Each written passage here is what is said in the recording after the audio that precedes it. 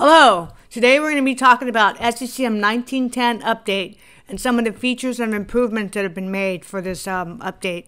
So with that, we're going to get started. Some of the features include the Microsoft Endpoint Manager and extend and migrate on-prem sites to Microsoft Azure, Desktop Analytics and Config Manager, run task sequence with high performance power plan, I'll show you that.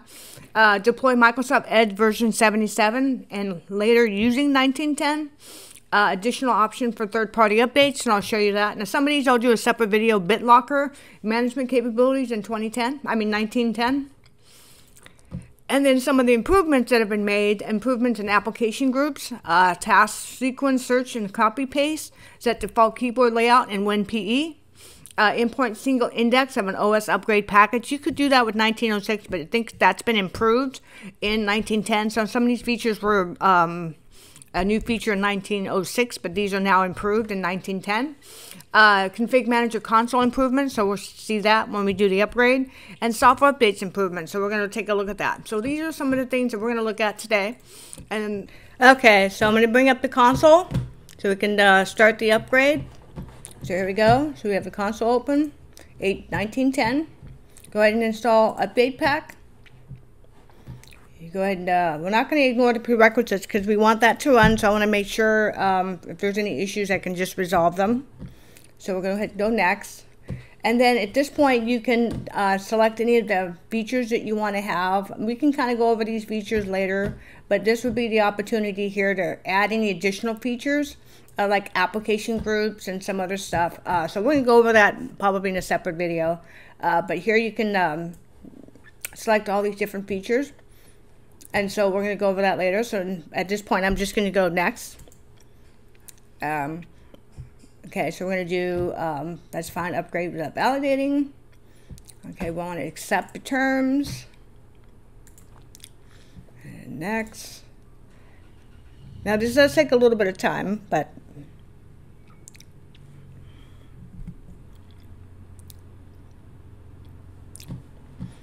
alrighty. Now it's going to go ahead and do the installing. So if you want to monitor this, you can go to monitoring.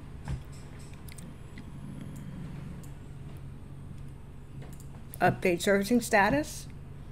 You have to, it takes a few minutes to show up here. You can also look at the log files, and I'll show you that log file too. Go to Config Manager, open this up here. Open. And then you go to the bottom. It'll be at the root of where your installation.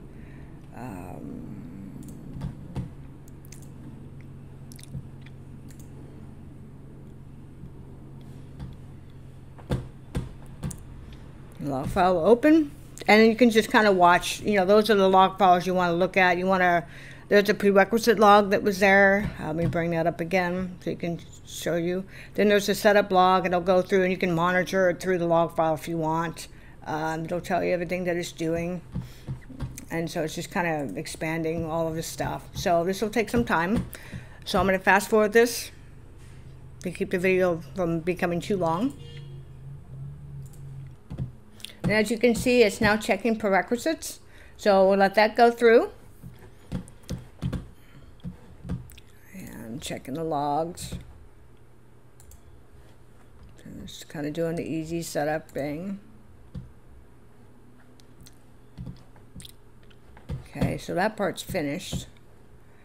Alright. Now it's doing the prerequisite, and we need to open up the other log.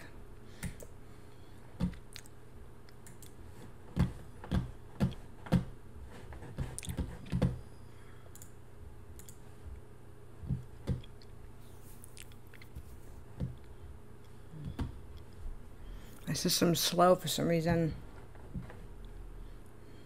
It's not normally this slow.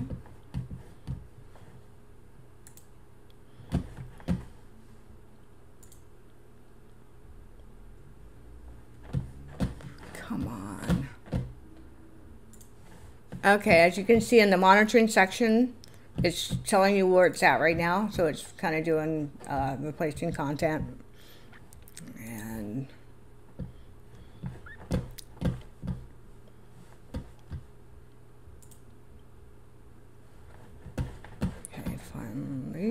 came up.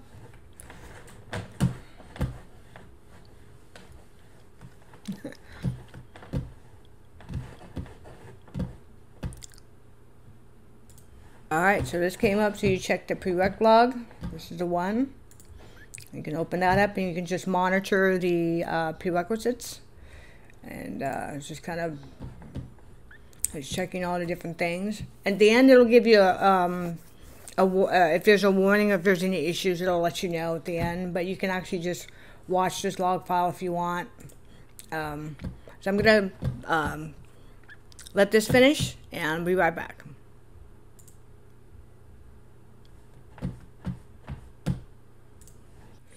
Okay, when it's done, you'll see that this will pop up. A new version of the console is available, so click on that.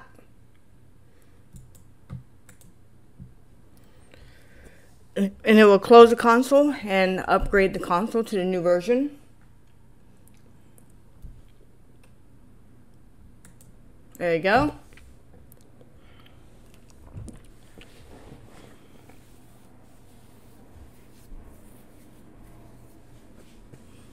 And it's going to install the console now.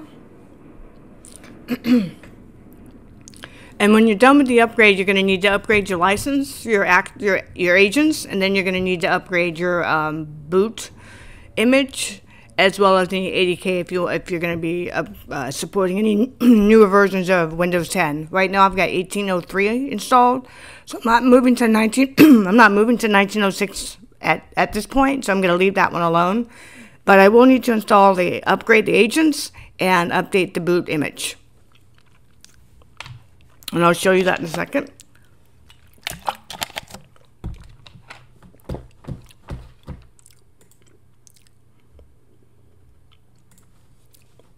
Alright, it's finishing up. And when it finishes up, it should relaunch the console again.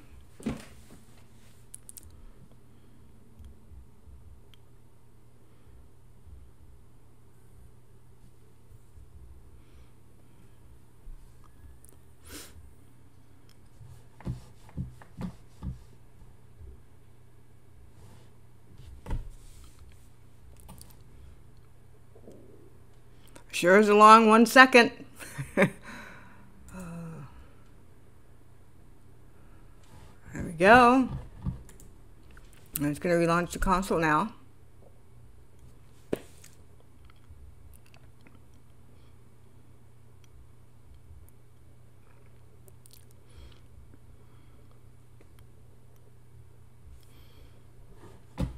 There it goes.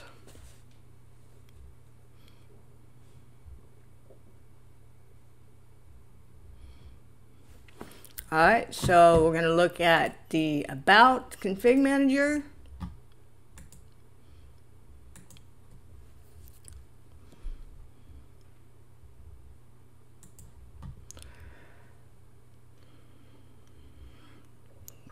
And as you can see, 1910 is installed. The site version is 89.13.1000. So I'm going to go over to... Sorry for the slowness today. I was not expecting this, so it is a little slow.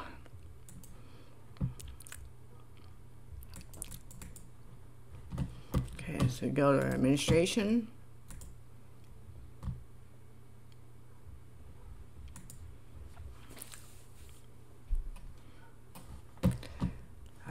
Sites. It's... Come on. Hierarchy settings. Client upgrade. As you can see, the client version will be 89.13.10.12. That's going to be the new client version. Now I have this setting set to upgrade all clients in the hierarchy in the next couple of days. Again, it's a lab environment, so it's not thousands of machines. Most organizations will have this set to 7 days or 14 days, typically for 14 days. You can either choose to not upgrade the servers or, right now I've got just update everything. And you can also test the agent if you want to do a pre-production collection, if you want to just upgrade like a certain select machines and test that out first and then make it available to the production. So it's up to you. But so that's where those settings are. And eventually over time, the agent, the agent will be upgraded. I hope I'm not coming down with a cold. So over time, go to client version. As you can see right now, the client version is the old. So eventually those will get updated. So now what I want to do is I want to go to the software library.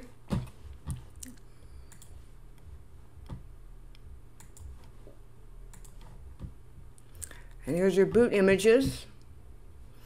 And I want to go ahead and right click.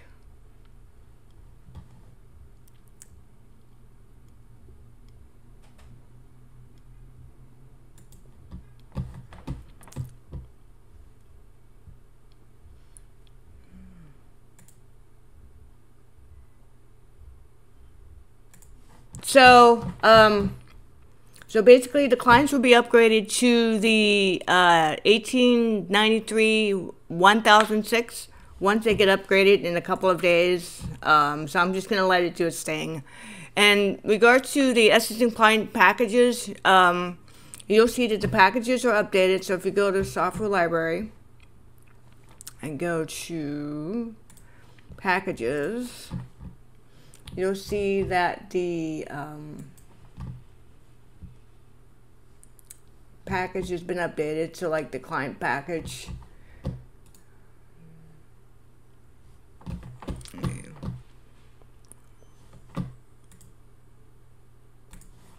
Alright, so if you can see, I put the source date, you can see this was updated automatically. So I'm going to go ahead and distribute this one, update the distribution point. So that's all I got to do is click on that, and that'll be updated. So this will eventually change. These two have already been upgraded, but I need to upgrade the upgrade package. So sometimes it does that one automatically, sometimes not. So I'm going to go ahead and let that go. And then you want to just make sure that the, so that's what we did there. And then of course your boot images will automatically update during the setup. So, so that should be fine. But I would double check your boot images to make sure that they have the latest. Right now the client version is that, so I can always update, you know, the upgrade this and push that out to the distribution points.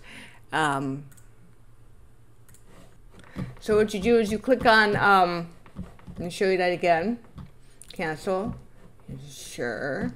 You go ahead and right click and go update distribution points, and it will know that it's been upgraded. Reload the boot image with the current. So again, I didn't upgrade my 80K, so I'm gonna go ahead and upgrade to the client version that's updated to the newer version. So we're just gonna go next.